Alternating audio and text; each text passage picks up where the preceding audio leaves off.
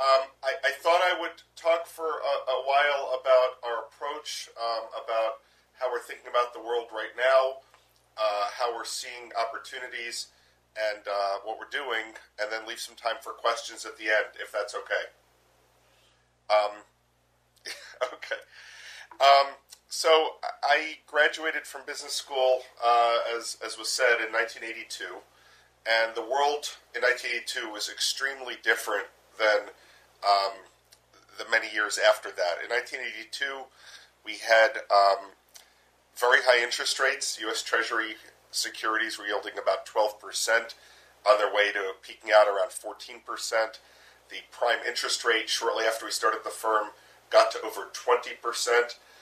The stock market, a little bit like today, was down in the dumps. You had a market that was, the Dow was trading in the 700s and had done nothing for the past 18 years. So a little bit like Japan, actually, down market over a very long period of time. No one was graduating business school to go into Wall Street. I've often thought that people's temperament in the business is colored by the day they come into the business. So if you started in 2005 or 2006, you probably were influenced by the optimism of those markets.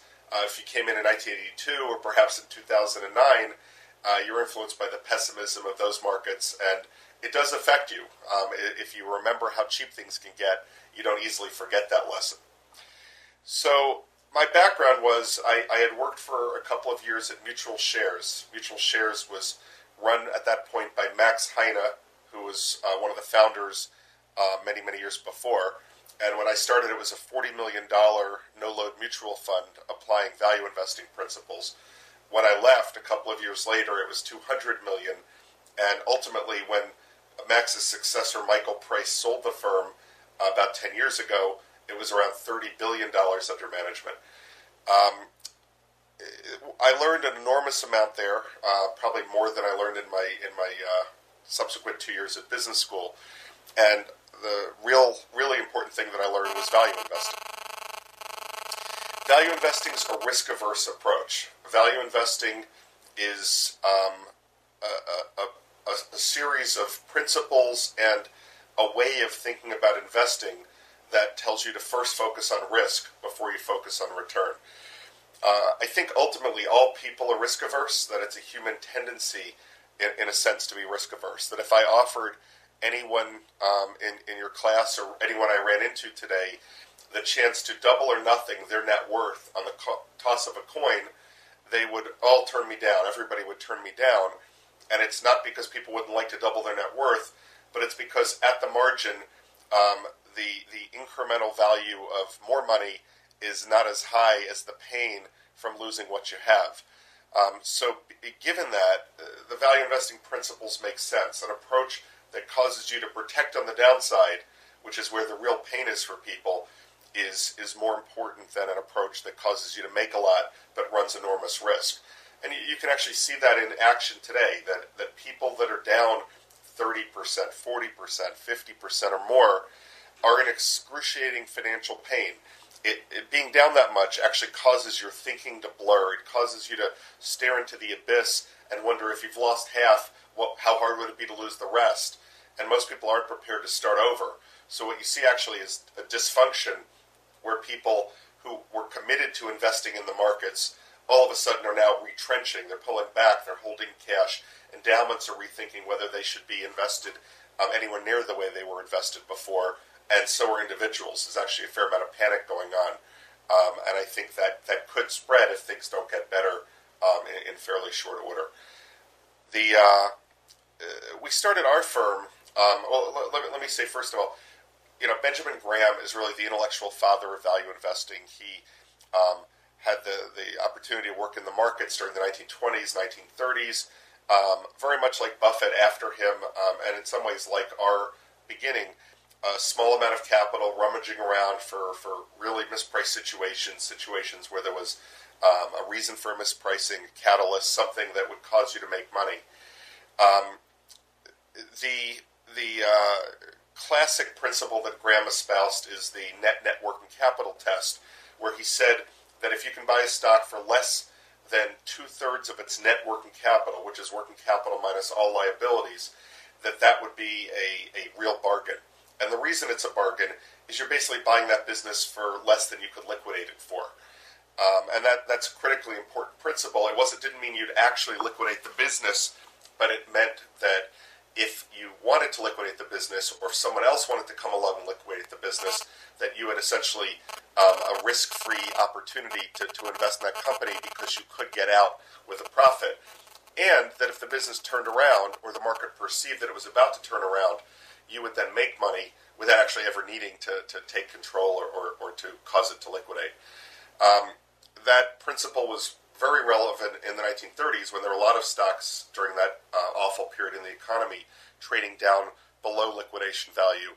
Then for most of the time in the last 75 years, there weren't so many periods where that actually was applicable. If you applied that test, as I said, like 2 or 3 years ago, you would have found almost nothing that fit. And now, once again, there are stocks trading down towards cash per share, below working capital per share. So again, that test might be applicable. Now, I'm not in favor of a paint-by-numbers approach to value investing, where you just follow a few simple mathematical rules and start buying. My understanding of value investing from reading a lot about the studies that have been done is that value investing adds 1 to 2% a year. So if you just mathematically bought the cheaper half of the market and avoided the more expensive half under whatever metrics you wanted, under price to earnings, price to cash flow, dividend yield, price to book, that you would add 1% or 2% a year. But I also thought, why would you ever trust a dumb, blind formula when you perhaps could do better with your own analysis and investigation? So I always thought, well, you can tell that some situations that look superficially cheap aren't that cheap. The inventories are obsolete, the receivables are uncollectible, there are bad assets on the books, there's off-balance sheet liabilities like environmental problems or litigation. So the thought for my firm's perspective was that we'd always follow value principles but try to improve on them through in-depth fundamental analysis and detailed research. The other thing that we try to focus on, in a sense, our approach is built on 3 underlying pillars. One is that, as Graham says, you want to focus on risk before you focus on return. Some of that comes from the worrying that George described in his introduction. A lot of it is focused on multiple scenarios. What can go wrong? How much can you lose? We don't think of risk in an academic sense of beta, which doesn't make any sense to us at all. Volatility is not risk. Volatility is volatility. Volatility creates opportunities and isn't necessarily risk at all unless you absolutely needed to sell the day that the price was very low. Rather, risk is the probability of losing and how much you can lose if you lose. So we focus on risk before we focus on return. That's obviously very different from Wall Street, where they still, even after pressure, write a huge percentage of research reports that are bullish, very few that are bearish, and even when they do think about other scenarios, they tend to oversimplify with single point estimates rather than a range of possible outcomes. And in other words, inevitably are focused mostly on how much you can make, and with a spurious precision. Now, the second underlying principle that we think about is the world is oriented towards relative performance. It's one of the giant weaknesses in the investment world. All the big mutual funds are focused on competing against each other, competing against the market. So they're looking at relative numbers. If the market's up 20, they want to be up 21. If the market's down 20, they want to be down 19. The reason for that, by and large, is everybody's an asset gatherer.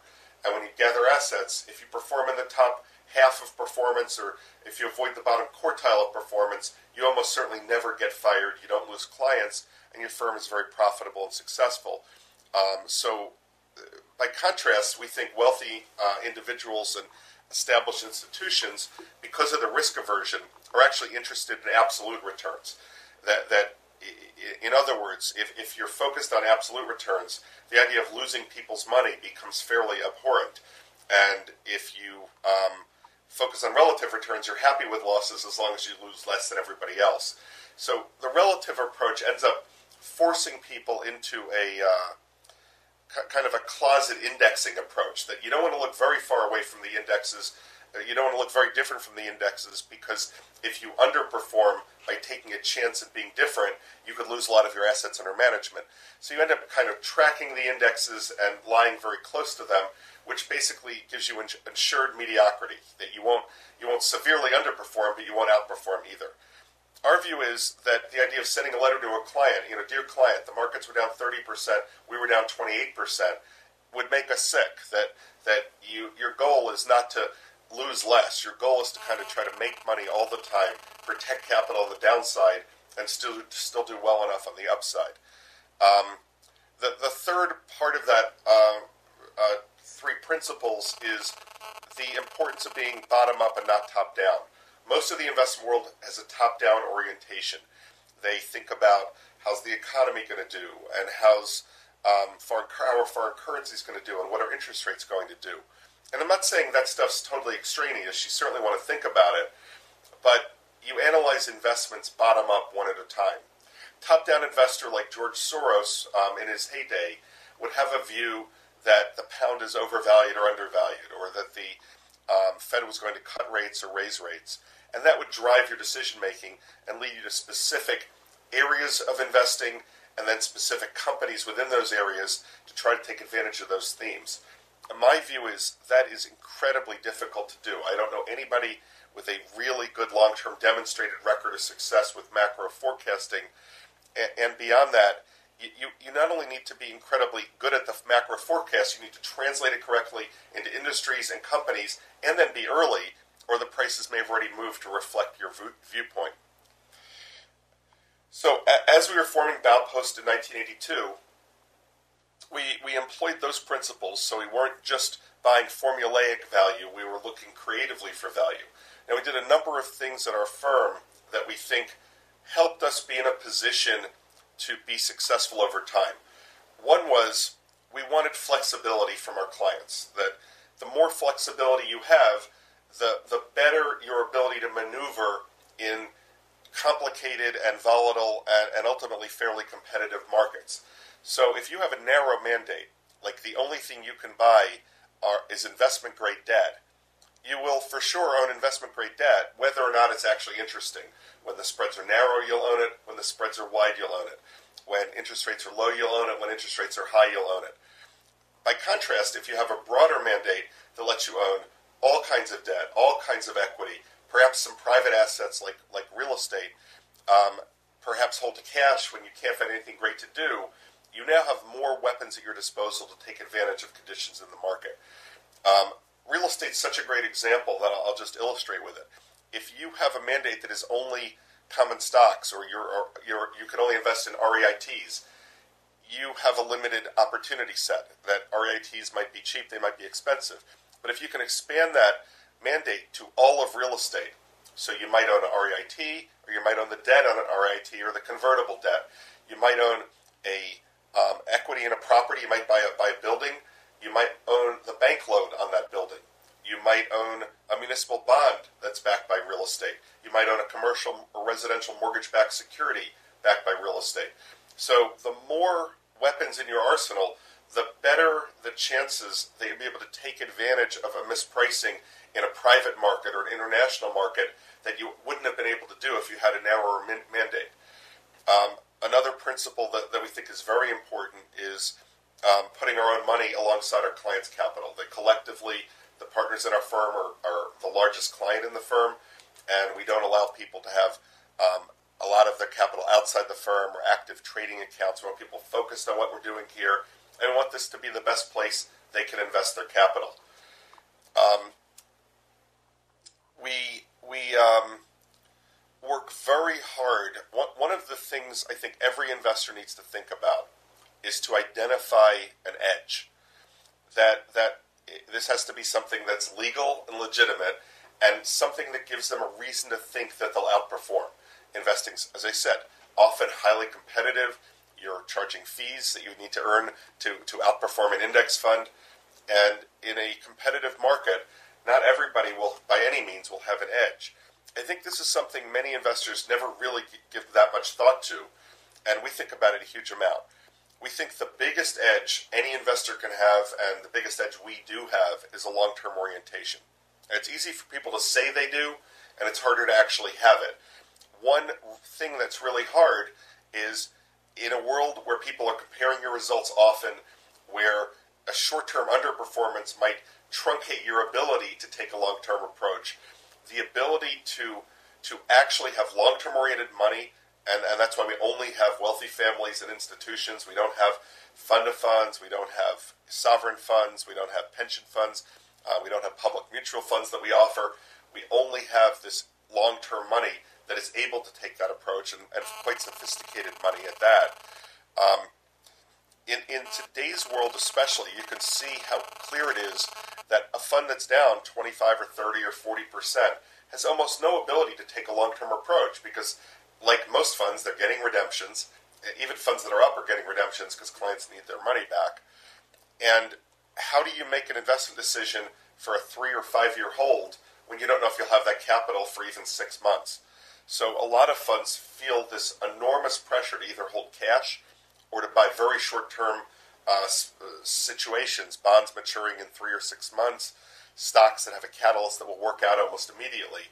And that leaves a huge swath of the market with much less competition than usual. So long-term orientation is critically important. The congruity of interest that I described earlier is critically important in terms of putting our own money where our mouths are. Relationships are incredibly important. In some of our activities, it's more obvious than others. But for example, in the buy side part of Wall Street, we work really hard to have the best brokers and be really important clients to them. We don't want to be somebody's 50th biggest client because we will never get a phone call saying, we've got a big block of this for sale, are you interested? But if we're somebody's first or second biggest client and they get an order to sell a $500 million piece of something, they're going to call a client that they know can respond, can move quickly, can act with integrity, cannot blab it all over the street. And that's a huge advantage to have those relationships. And many of the people covering our account have covered us 8, 10, 12 years, or in some cases much longer. Similarly, on the private side of what we do, for example, real estate, the relationships are critically important. We work very hard to find people that think like us, that have a value orientation, that are finding mispriced assets. We don't have to shoot down a lot of deals that aren't interesting, that are patient, so when the markets are fully or overvalued, they're not pressing us to do transactions. And it leaves us in a position where we don't have to renegotiate a contract on every deal. We have an agreement that we're going to work with. When they tell us they've done their analysis, we know what that means because we've seen their analysis before. When they come to the table with an interesting transaction, they know that we have a large amount of capital, that we have cash ready to close, that we will meet our commitments and close the day we say. In real estate, real estate's a business where many transactions just don't happen at the 11th hour because the people were fooling around trying to get a better price or trying to get a improvement in the deal in some other way. So those kinds of things are critically important. We have a team that's been together a really long time. Our senior team has been together 10 years plus. Many of the senior operating positions in the firm have been here 10 to as much as over 20 years. 23 years in one case, and it's a 26-year-old firm. So we have the ability to trust, which is critically important. We've worked together for a long time. We have shared knowledge. We have institutional memory. Those things also matter a huge amount. Our particular niche, I would say, our particular focus in the markets is, we think there are a lot of smart people out there. We don't think we're the world's best analysts of businesses. We think we're good at that. We don't think we're the best. We think we're very good at complicated situations, so the messier, the better. We like situations with a catalyst where there's some reason that a pricing irregularity will correct, so you buy at a discount and something will cause it to correct. That leads us into interesting places. So, for example, one of our favorite areas is distressed debt. Why distressed debt? Why do people buy bonds? Basically for the simple reason that they want a senior claim and they want what they think is a very high probability of getting interest on time and then their principal back upon maturity. And senior debt has a catalyst. If you don't get paid at maturity, you throw them into bankruptcy and you hopefully get paid after bankruptcy. What happens, though, is people that are buying debt for this safety, when a situation becomes impaired, when a bond gets downgraded below investment grade, or when it actually when it defaults on payments or files for bankruptcy, there's a huge constituency of forced sellers. People who may not wish to sell, but their charter says you can't own a bond that's in bankruptcy. You need to own performing debt, or you need to own only investment grade debt, and that bond just got downgraded to single B. So the day that that trigger event happens, a downgrade, a filing, something of that kind, that bond is suddenly being sold by many, many of the holders who have no choice. They're not analyzing and saying, that's a great sale at 40 cents on the dollar. They're saying, get me out. Inevitably, you want to buy from people that don't know what they're doing. Warren Buffett has this saying that if you're playing poker and you look to your left and you look to your right and you've been playing for half an hour and you can't figure out who the patsy is, the person who's supposed to lose money, it's you. And investing's the same way. That if you are buying something and there's a chance that the person selling knows more than you, there's a chance you're a sucker. If you're buying and management is selling, you might want to think twice if you can figure that out. If you're buying and Steve Mandel at Lone Pine Capital is selling, that's a really bad thing because Steve Mandel does great analysis and probably knows more than you do. So if you can find a situation where somebody's selling a bond at 40, not because they've carefully analyzed the present value of the cash flows and concluded it's worth 30, but rather because it was just 90 last week and it's 40 and they have to sell and their boss is looking over their shoulder and their clients are yelling at them and they have a mandate that says they can't hold that bond, that has a much bigger chance of being mispriced than a stock that's being sold by Steve Mandel. So we love to find situations where there's this kind of supply-demand imbalance. Now, most of the time those are rare. One example would be a stock kicked out of an index, a major index. So if a stock is in the S&P 500 and once in a while they rebalance the indices and that stock has not performed that well, earnings have been terrible, the market cap has shrunk, and it no longer would fit even into the S&P 1000, they'll get around to throwing that stock out. The day they throw it out, 10% of the shareholders have to sell because 10% of the market is owned by indexers. So the day that that stock is kicked out of the index, 10% has to trade at 4 o'clock. And that may be cheap and it may not, but it's a really interesting thing to look at because 10% of a company trading at the close of a business day is a lot of volume to absorb, and that it's a place to begin filling your inbox. Time is scarce. You need to think about how you're going to spend your time, what you're going to look at. So I would say looking at situations that are bonds that are downgraded, looking at situations that are kicked out of an index, looking at corporate spinoffs. Corporate spinoff typically would be a situation where you have a fairly large company that has an unwanted division of some sort. It has a major liability. It has a lower return on assets, and the consultant said, get out of that business. It has weak management. It has some kind of problem. You paid too much for it. You want it to go away, but you don't want to take the loss for tax purposes. A spinoff, where you mail the shares out to your shareholders, is a way that companies deal with problems. The day that spinoff gets spun out, if the parent's in the index and the spinoff's not, 10% has to trade at the close that day. And moreover, many of the people that hold the parent wouldn't be interested in the spinoff. It's in a slightly different business. It's, as they say, not growing as fast or lower margin or lower return on capital.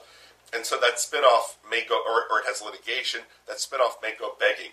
Spinoffs are a really interesting thing to look at because there's a natural constituency of sellers and there's not a natural constituency of buyers. In today's market, this is way easier in a sense because there's distress selling all over the place. There are funds getting margin calls on the debt side. There are momentum funds that are having terrible problems with their computer modeling on the equity side. There are funds of every type getting redemptions. So across the entire universe, a huge amount of what's going on is forced selling. It doesn't mean it all works. Certainly anything that was forced selling a year ago is now down, and we have our bargain purchase, and it's gotten to be a better bargain. Nevertheless, we think the underlying principle still applies, that stocks are trading often today not because people have crisply analyzed them and understand what's going to happen, but rather because the seller has to sell a large block and there's no buyer that's coming along. There are very few people with large amounts of capital looking to throw it right into the market. So that has driven our approach in virtually everything we do. When we look at equities, we look for situations that are a little bit off the beaten path. Some of them are smaller. Some of them have some kind of event going on, a catalyst, if you will. One of our favorite holdings is, we have two holdings in oil and gas limited partnerships that are publicly traded. In both cases, they have hedged their production out for the next 5 years, virtually all of it. One trades at probably a little over half of its reserve value unhedged. The other one trades at probably a third of its reserve value unhedged. In both cases, they trade for approximately equal to or below where their likely distributions will be. If you just add up what you're going to get over the next 5 years, that's already locked in with hedges. They trade at or at a discount to that value. So 5 years from now, you'll have all your money back, and you'll own this giant pile of reserves extremely inexpensively.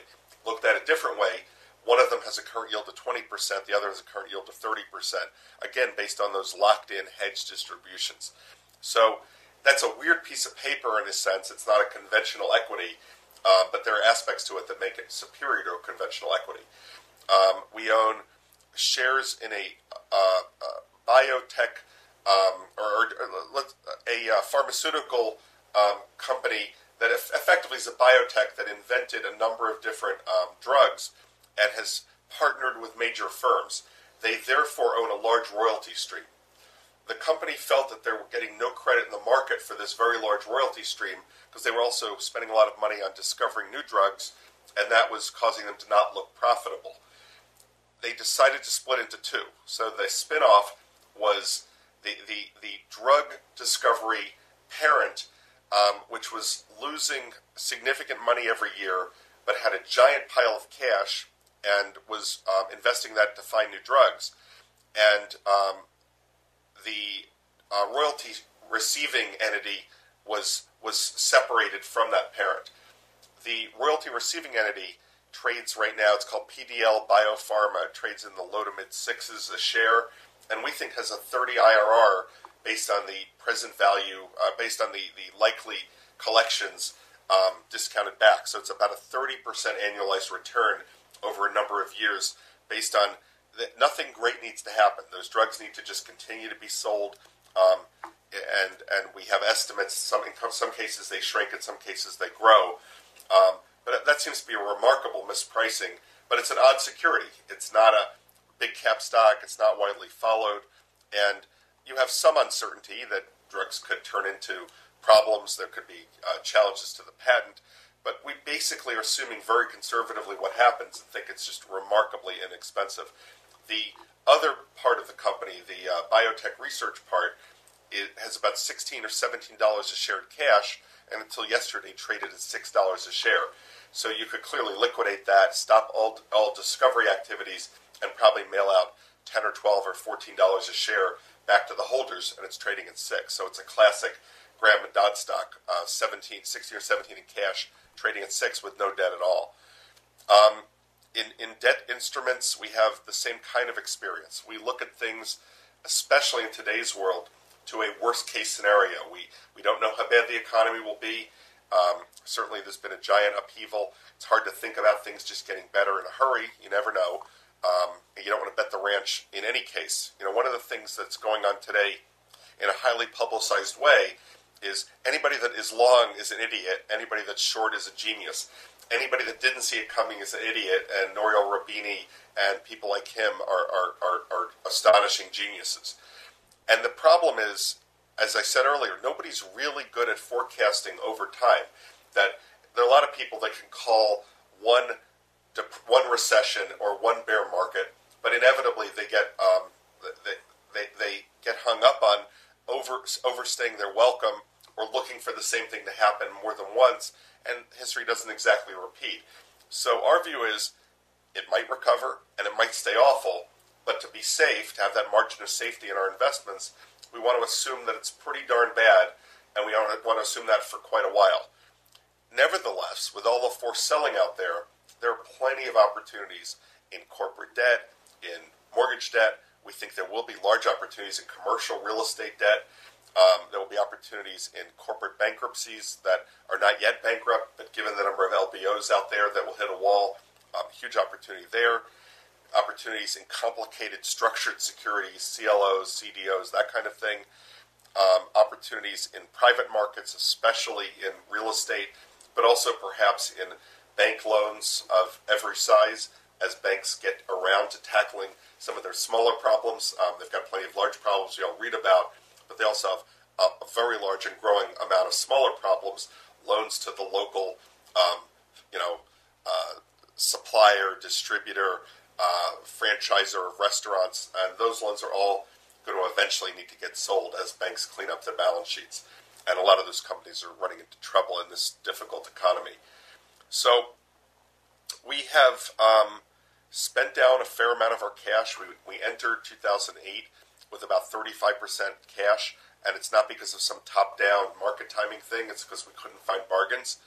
And we have spent that down to where cash is probably in the high teens, low 20s, and it's only that high because we keep selling stuff to buy better stuff because we don't want to run out of cash right now because we see an environment where there's just ongoing dumping of large amounts of debt instruments in particular across the spectrum and literally across the globe. We are buying things almost every day.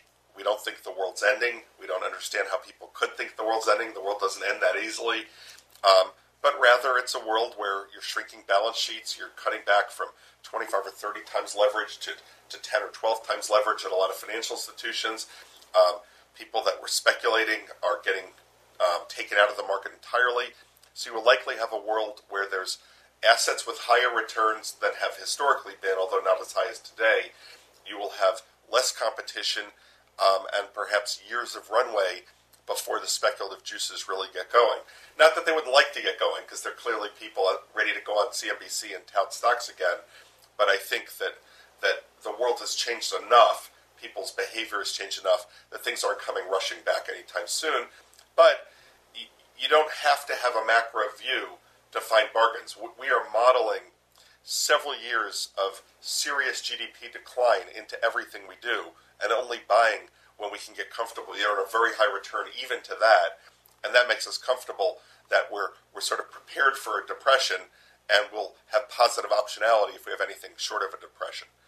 I have a great team. We think very hard about our team and our culture at our firm. Our culture is highly collaborative. We want people to be able to impact the firm at the junior levels as well as the senior levels, so we have a very active, open trading room with people meeting all the time in small groups. The whole team comes together depending on exactly which activity people do, anywhere from once a week to several times a week in various permutations, and the entire team, everyone, comes together once every 3 or 4 weeks. We want people to challenge the thinking and decision-making. We often tell people, in effect, that we're a firm whose DNA is changing because every new person adds to the cumulative DNA. And that if somebody comes in and has been here a week and says, why are we doing this way? The answer can't ever be because we always have. The answer is because we've thought it through and this is the best way. But if you have a better approach, please tell us because we'd like to look at that. We compensate people based on certainly their own progression, their own development, but also based on how the firm is doing. So if the firm has a better year, everyone does better. And that creates a great alignment of interests as well. One of my pet peeves is a lot of firms have more rigid allocation of capital internally. So they would have, Jim has $200 million to invest, and Bob has $100 million, and Susie has $300 million. And the problem with that kind of allocation is that there are times when Bob's ideas are the best, there are times when Susie's ideas are the best. If they each have their own pile and work in their own little silo, there's no real incentive for them to collaborate, cooperate. And what if it's obvious to Bob that all of Susie's ideas are better than Bob's best idea? Bob should want his money in her ideas too, but he can't accomplish that because his silo doesn't permit it. And other times Susie will want her money in Bob's ideas. If you have a firm where the capital isn't predetermined to people, it's not predetermined on a top-down basis to different asset classes or countries, that the money could slosh into the best bargains. And that ultimately makes you more money with less risk. You're moving into the best bargains, so you're buying things that are cheaper, which means you have less downside, and that you have more upside. That's the whole idea of Benjamin Graham's principle. Buying bargains, unlike what people say about risk and beta, if a stock has, let's just say the most simple case, let's take that biotech stock, forget the complexities of it. That biotech stock was $16 or $17 of cash, trading at $6. If that stock suddenly drops to $3, does that make it more risky because it's very volatile, or does it make it a ludicrously good bargain because it's now trading for half the price? You can only lose half as much, and you can make way proportionally more if things work out. So we think by having flexible allocation of capital and a very collaborative environment, we end up doing ourselves and our clients a favor, having a portfolio with less risk, more return, and ultimately, therefore, generating more profit for the clients, more profit for ourselves. I could go on forever, but I think it's a great opportunity to interact. So why don't I try to open up for questions, and we can talk about anything that would be helpful at all.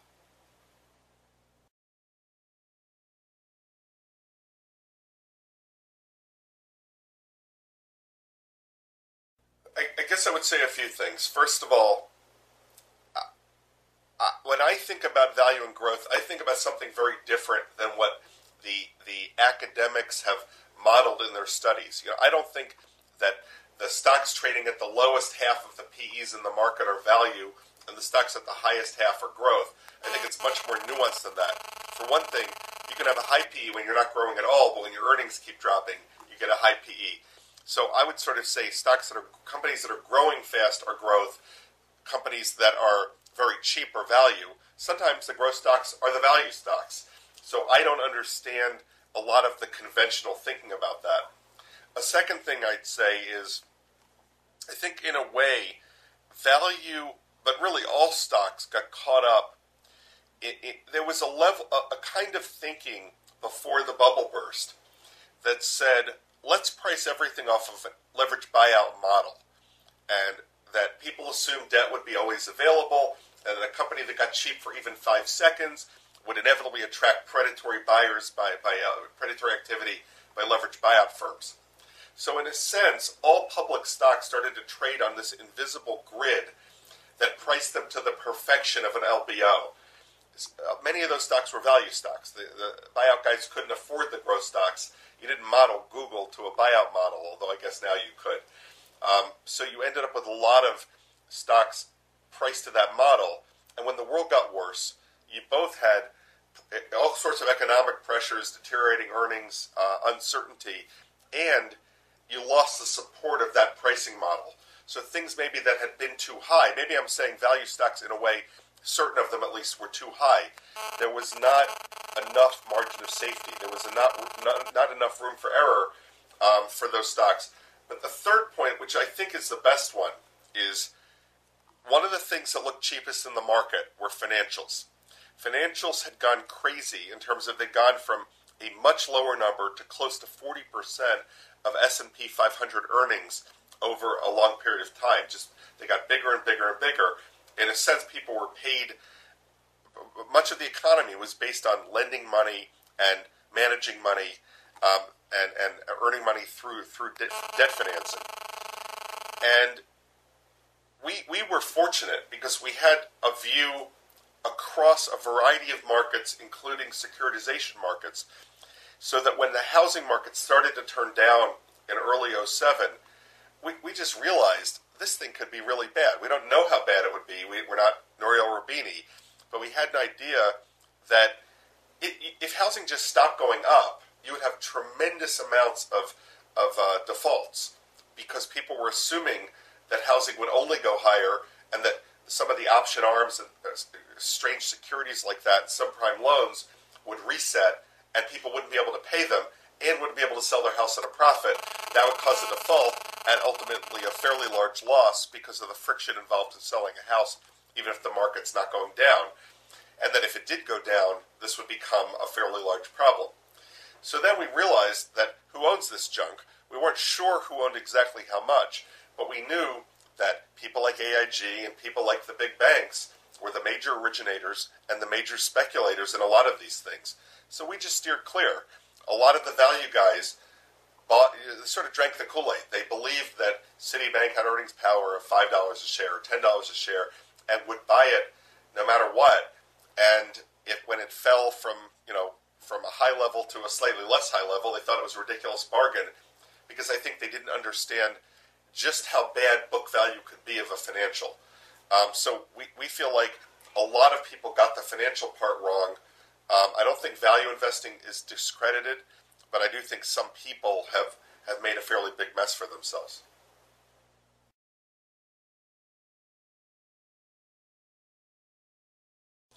As I said earlier, we think of risk as how much can you lose and the chances of losing it.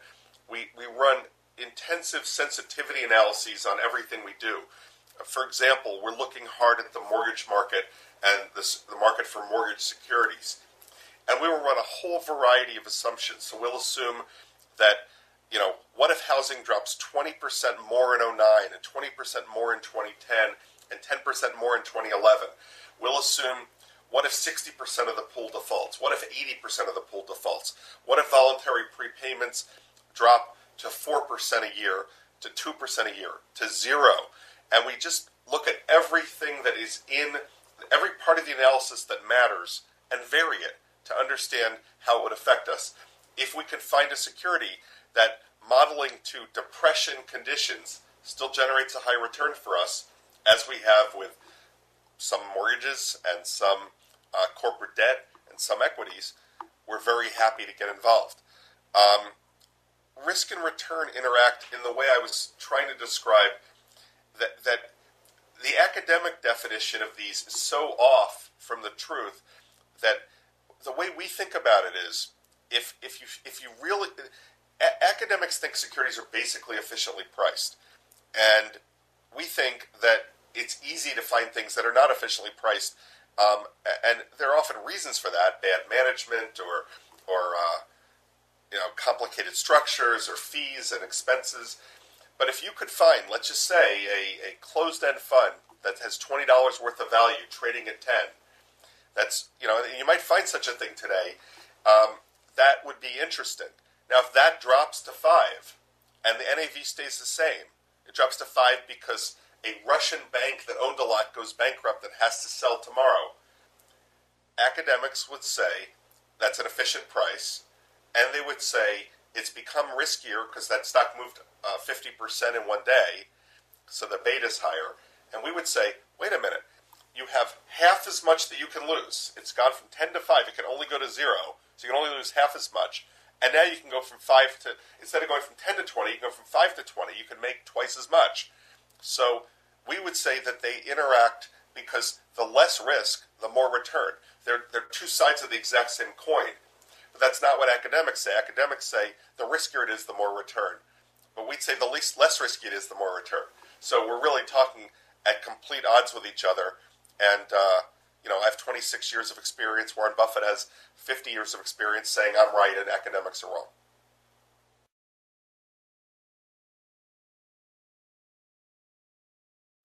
Yeah, News Corp is a hodgepodge of valuable media assets, including there's satellite in there. There's a whole bunch of different businesses. Fox News is incredibly valuable. We have talked to a number of cable industry people that have told us it's the one thing they have to have no matter what News Corp charges. CNN, they don't have to have. Fox News, they have to have. They just raised their rates, so they'll actually be increasing cash flow significantly in that area. We think the breakup value of News Corp is easily $15 or $20 even today, and in a normal environment is $20 to $30 a share. There's not a lot of almost no debt maturities in the next 10 years. There's like 1.5 times EBITDA in the form of debt, but it's all way out there. The company's earnings will drop from the low $1 to 50 or 70 cents. It could even go lower. But the stock's at 5, and it represents ridiculously good value. The certain parts of print media will go away or will decline for a number of years. Most of it will be okay. We think they're actually fairly well run. Most of the acquisitions have worked out. And if you look at it as some of the parts, it's very hard not to get comfortable. The value's way, way higher than here. Did we own it too soon? Absolutely. Have we been buying it lately? Yes, we have.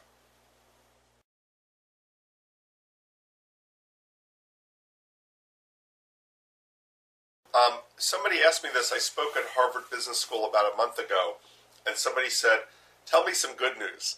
And I said, look, it's going to be harder to get a job anywhere and harder in Wall Street, but it'll be a much better job. That it looked easy in 2006 when the market only went up, but it in fact was hard. If you started your career in 2006, you've probably been fired. You probably have a terrible track record. And you perhaps you've lost your bearings because the world you thought you knew after only a year and a half or 2 years, it was not recognizable. Today, there are huge investment opportunities. It's obvious that amidst the greatest amount of chaos comes the greatest amount of opportunity. There's opportunity to screw up, but there's opportunity to get it right. And in the meantime, when things are less expensive, it augurs well for the future. When you look at any kind of backdated, if you look at any study, the highest returns going forward are achieved when you've had the lowest returns looking backward. So a period where we've now got, where we're almost at 12-year lows or 13-year lows a few weeks ago, that suggests that the next 10 years will be much brighter than if the past 10 years had been up 15%, which would suggest that the next 10 years would be awful. So I think we're looking at a period that is likely to be better than the one we've been through. We have to get through this downturn, but mostly you'll have much less competition and a very fertile environment in which to be an analyst if you enter the investing side of Wall Street.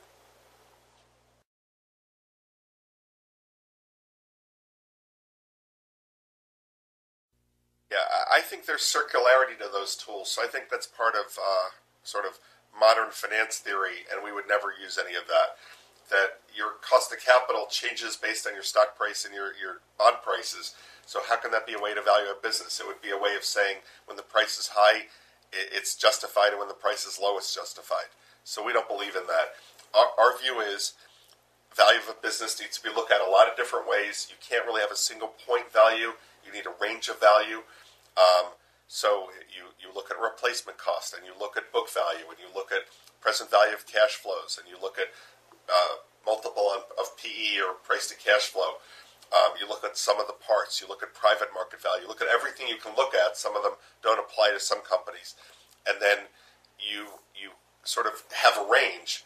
And if stock's trading in the middle of that range, it's not cheap. If the stock's trading below the low end of that range, it's perhaps quite interesting. So that's the way we think about it. We don't really understand the concept of how to think of a permanent cost of capital that would give you any kind of analytical ability. Often the greatest opportunities are around the edge of things. If everyone's looking at something a certain way, looking at it a little differently can be incredibly refreshing. If everyone's looking for stocks in the S&P 500, you'd want to look at the S&P 501. You want a stock that hasn't quite made that. If people are valuing companies off of lofty projections of 2010 earnings, you might say, well, what about liquidation value? What can I buy where I can liquidate it and get my money back? And so we often the world thinks about something as a business. We think of it as a pile of assets. The world thinks about it as a future LBO. We think about it as, what can we liquidate it for? Or where do we earn a high enough return to just buy this and hold it forever? Where would we in fact be willing to buy control of this company? People often talk about that. We actually think about it as part of analysis, because if you would only buy 2% of a company at a price but would be afraid to own it all there, it kind of highlights maybe you're speculating and not actually investing. So we look at a lot of different approaches to kind of narrow in on what the value is without ever having a high degree of conviction that we've gotten the exact number. I often say to people, if you drive a car, and you know exactly everything about the car. It's never been an accident. You have 18,000 miles on it. It's a 2-year-old model. You don't know what that's worth within $2,000 or $5,000 perhaps. So how do you know what a gigantic, complicated business is worth to an exact dollars and cents per share? Nobody can know that.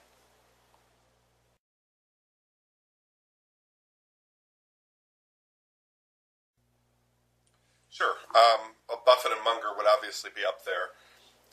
There are many kinds of managers that I admire, and they do different things. In terms of a plain long-only manager, I think highly of the folks at FPA Crescent, Bob Rodriguez. He was just in Barron's, I think. I think the folks at Southeastern Asset Management have been struggling lately, but actually are very, very smart and do a good job over time. I think people at Tweedy Brown do a consistently good job. They've also got some really interesting material on their website in terms of what works in investing and a number of other publications that are worth looking at. In terms of many of the best managers now are in hedge funds because they can make more money. I have very high regard for people like Paul Singer, like David Abrams, who used to work with me. The folks at Perry Capital, very, very smart guys, very capable people. I like Jeff Hallis at Tyndall. I like Michael Lowenstein and his partners at Kensico. There's a lot of really talented, good investors in a variety of different asset classes. Most of them are equity, but some of them are multi-strategy. On a long-short basis, which is not something we do, but is something we think is valid, somebody like Steve Mandel, somebody like Brookside, the Bain Capital subsidiary. So there are a variety of people that have different approaches, and I think one of the nice things about investing is you can both have collegial relations with people who are also your competitors, and that a number of different approaches can work, although I would view them all as one way or another subsets of value investing.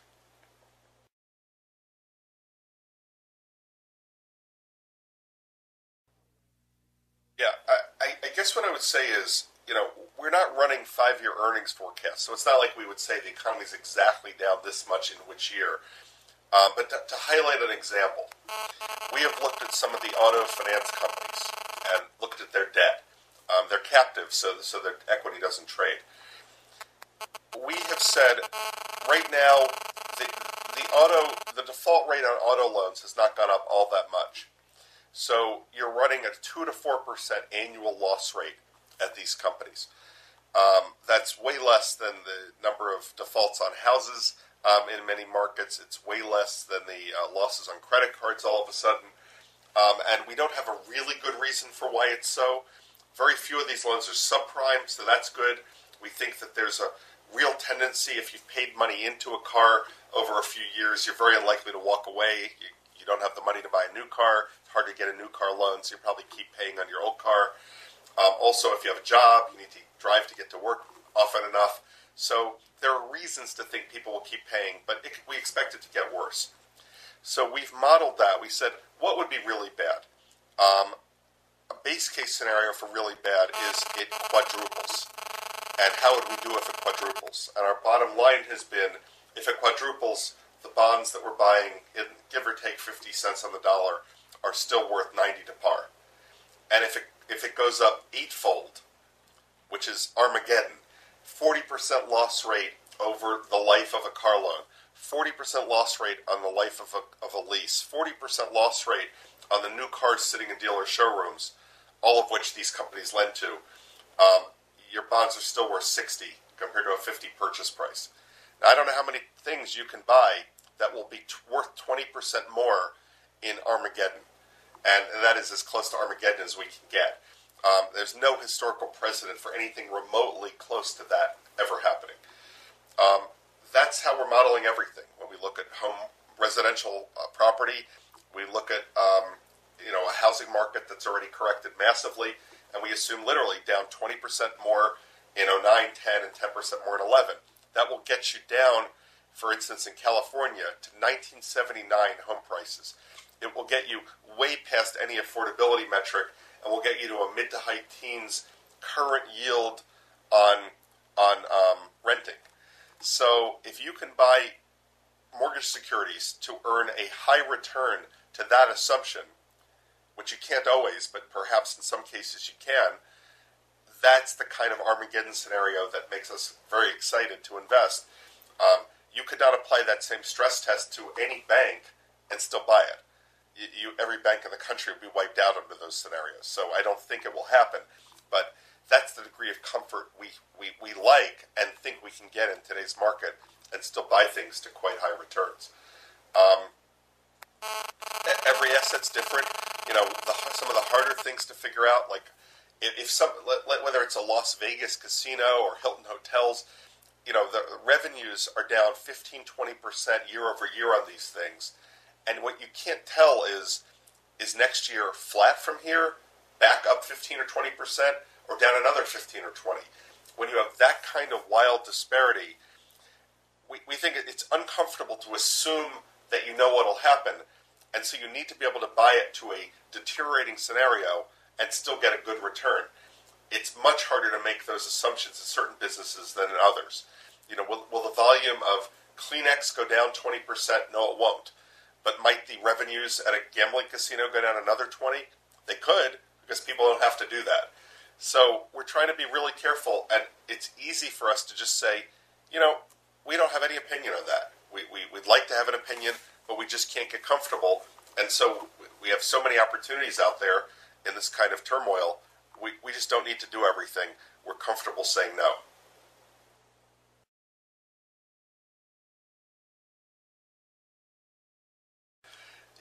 I think it's helpful to work on Wall Street for a few years. Goldman Sachs obviously has a great training program. Many of the investment banks, commercial banks, have a very good training program. I think working at a small fund could be a good experience if it's reputable, if they apply similar standards to what we apply. If they're a growth or momentum fund, we would disqualify somebody because they would have learned the wrong things. But if they're looking for value like we are, that would be perfectly valid. Consulting could be good. We have some people with that background, really good view into industries, into thinking about tearing apart a P&L statement. It depends on what firm and whether that was a relevant experience. So we're not that fussy, but people right out of college often just have no experience that would be relevant, and it's very hard for them to hit the ground running, and we don't have the ability to train people to that extent. We certainly work with our people and train them a lot, but they need to have some facility with what we're trying to do.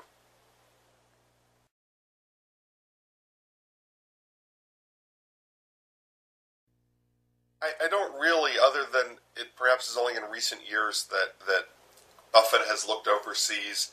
Graham and Dodd was focused here. I don't really know. I would just guess the historical origins of where value investing came from are here. But you do have people like Jean-Marie Evelard and others who have expanded internationally. We recognized in the security analysis update that the chapter that's not written in the original is international value investing, and the principles apply exactly the same. It's more complicated when you're investing cross-border with settlements and currency hedging and voting and notice requirements and that sort of thing. But we think there's fertile ground for value investing in foreign markets, in other asset classes even, and I imagine over time that will all even out.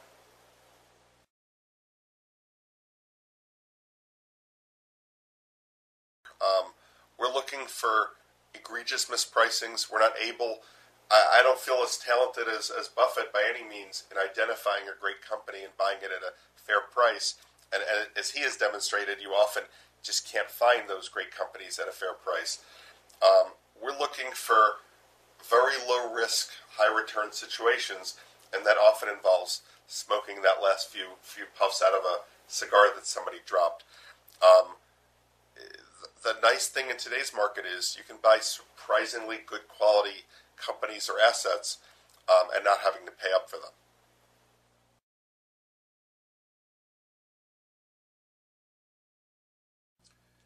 I would say a number of things. First of all, we're very careful with the analysis. We have several people work together on situations, so if one person might have made a mistake, hopefully other people will catch it. It's part of the reason we like long-tenured employees, that we want people that are experienced and capable analysts. We don't want people that are right out of college that just don't have enough background to know what to look for. There's tremendous intellectual discipline and intellectual honesty in what we do. if we do make mistakes, we want to learn from it so we never make it again. We want to be able to call a mistake a mistake. Often people will backpedal and say, well, I never really thought that. And that's not okay. We don't do that here. We try really hard to have a very high degree of intellectual honesty. If we do recognize we made a mistake, we try to admit it immediately so we can sell without much pain. One of the biggest problems is if you have a culture where you get yelled at, which we don't have, but it happens at other firms.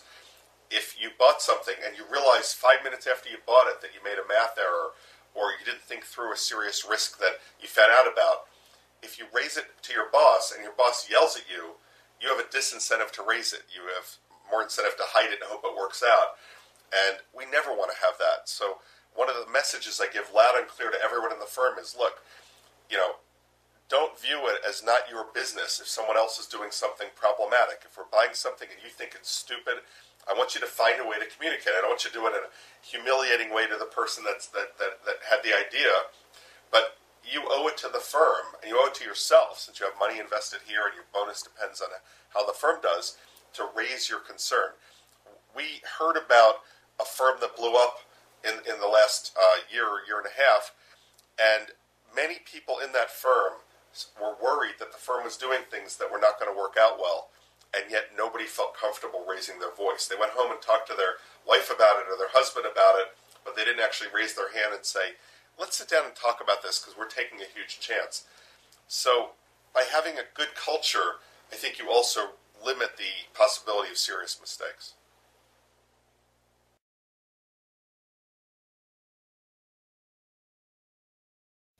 Yeah, we never hold on for the last nickel. I think you make a big mistake when you do that. First of all, we never assume something will go past its fair value. A lot of times people will fall in love with something. They buy a stock at 10, they think it's worth 20, but it's acting so well when it hits 20 that they hold on till 25, and it's no longer a value at all. Not that you shouldn't reassess if you decide, it really has added value. Their business is better than I thought. Their retained earnings bring the value higher. That's okay. But to just fall in love with it because it acts well is irresponsible. One of the things we try to think a lot about is this business is largely about psychology, that if you're down a huge amount, you're not thinking straight. If the markets do something that completely surprises you, you can be a deer in the headlights. Right now, many firms are not willing or able to commit capital, even if they have cash sitting there, because they're afraid of redemptions. They really badly don't want to be down again in 2009. They face an ongoing task of getting back to high water. So that is a huge. It's a huge benefit to not have your own psychology get interrupted. The example I like to use, let's say again, you find a stock at $10 that's worth 20. If that stock goes to, let's say, 18 and a half, we will have sold it. We'll be gone. And we'll let somebody else make the last dollar or two. And part of the reason is you want to encourage a buyer to be there to buy it, to make that last dollar or two. If they're not there, you may not get it, it may not go to that level. So if you hold out for 20, you might never get to sell. But forget that. If we sell it at 18 and a half, and then it shortly afterwards announces terrible earnings and the stock plummets back to 10, how do we feel? First of all, I feel pretty darn good that we sold it, took our profit. Second, we think we got another chance to get another bite at this apple. We think it's worth 20 still. Let's say we reanalyze it, we verify it's still worth 20. We can invest at least as much, maybe more, because now we know it better. We like management. We're comfortable with the business. Now, let's say we didn't sell any. We were greedy. We're holding out for 20. We're so annoyed. We're annoyed with ourselves. Being human, we don't really admit that. So we yell at the analyst. We yell at management. Those idiots, why didn't they tell us it was a bad quarter? And it goes back to 10. And at best, you hold on. And at worst, you hate them. You sell it. You certainly aren't adding because you've been burned. So that psychology of the round trip, if you will, is devastating. So we always, for a whole variety of reasons, including also some of our positions are less liquid. They're small cap companies, or we own 10% of the company. And you need to sell that. A friend of mine refers to it as feeding the birdies when they're hungry. You need to sell that stock on the way up. On the way up, there's volume. on the way down after bad news, there's no volume till it opens down 30% or 50%, and then there's volume, but it doesn't do you any good. So we'll always sell too soon, we'll always buy too soon, and hopefully we'll make money somehow in between, nevertheless.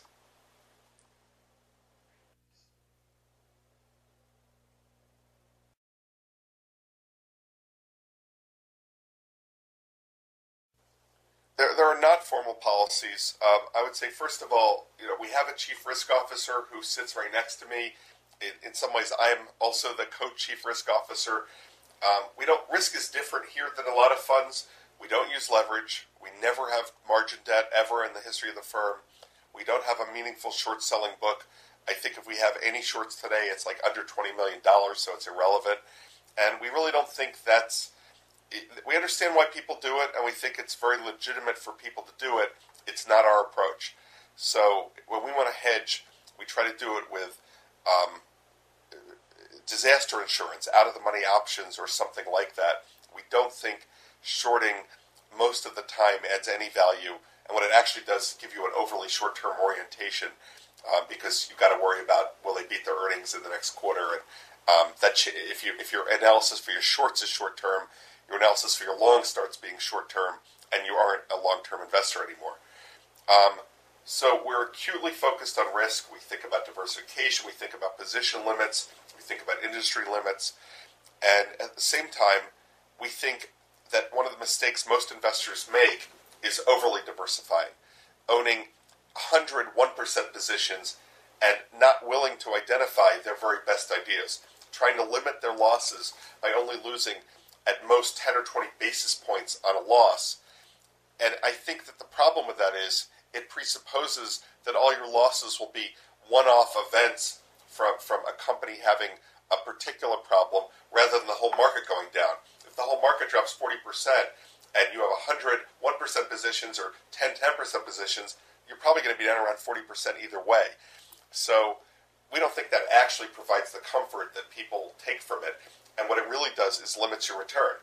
If you can tell a good idea from a bad idea, something to buy versus something not worth buying, how can you not tell a great idea from a good idea? And so we're very comfortable that we'll have 3 and 5 and even 8 and 10% positions from time to time, and that overly diversifying actually eliminates return and doesn't really defend against risk very much. So that's our risk control. In terms of an investment policy, we don't know what our benchmark should be. We had a client one time who said, we want to come in and tell you how we're benchmarking you.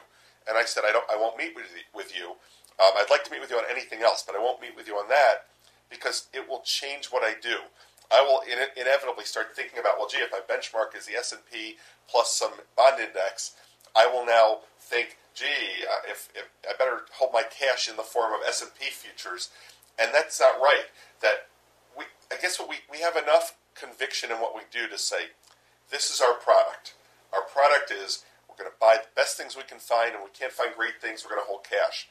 And if you benchmark me, I don't want to know about it because I don't want to influence our product. Our product is our product, and I truly don't know a correct benchmark. There are times when we're heavily in equities, and times when we're not in equities at all, times when we're fully invested, and times when we're in a lot of cash, and I don't know a benchmark for that. The benchmark ultimately is, are we delivering a good absolute return to our clients over a long-term horizon, which, touch wood, over many years we've managed to do.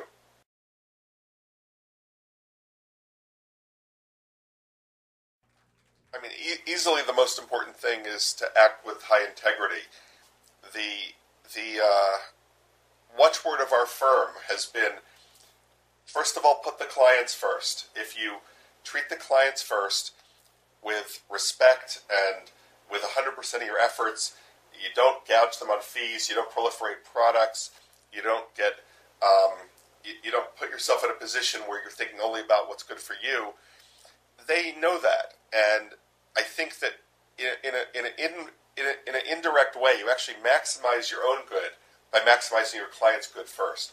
It's the real value of an incentive fee-based approach that, we make some money off of management fees, but the lion's share of what we make is off of the performance fee, and that means that we only make a lot of money after the clients have made a lot of money.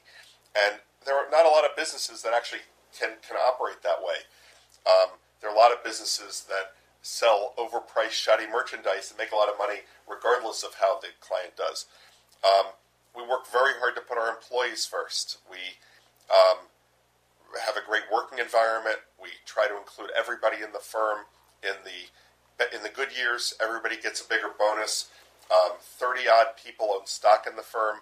So again, putting other people first. And finally, it's sort of obvious, you hear about it all the time, but your reputation is the only thing you really have. You come into the earth with it, and all you can do is make it worse. So you really have to work hard not to make it worse and to keep whatever reputation you've earned. Warren Buffett has often talked about the Wall Street Journal test and perhaps even the football field test. The Wall Street Journal test is never do anything that you wouldn't want your mother to read about on the front page of the Wall Street Journal. And the football field test is to play the game inside the lines, that it's easy to cross the line, it's easy to step out of bounds, and you will forever regret that. And you should assume that whatever you're doing could be on the front page of the paper. And it's a great humbler to say, I thought about that, and it would just sound really bad. It may be legal, but it would sound awful if people heard that we were doing that. So we just don't do it. And in 26 and a half years of Baupost, that's never been a wrong approach.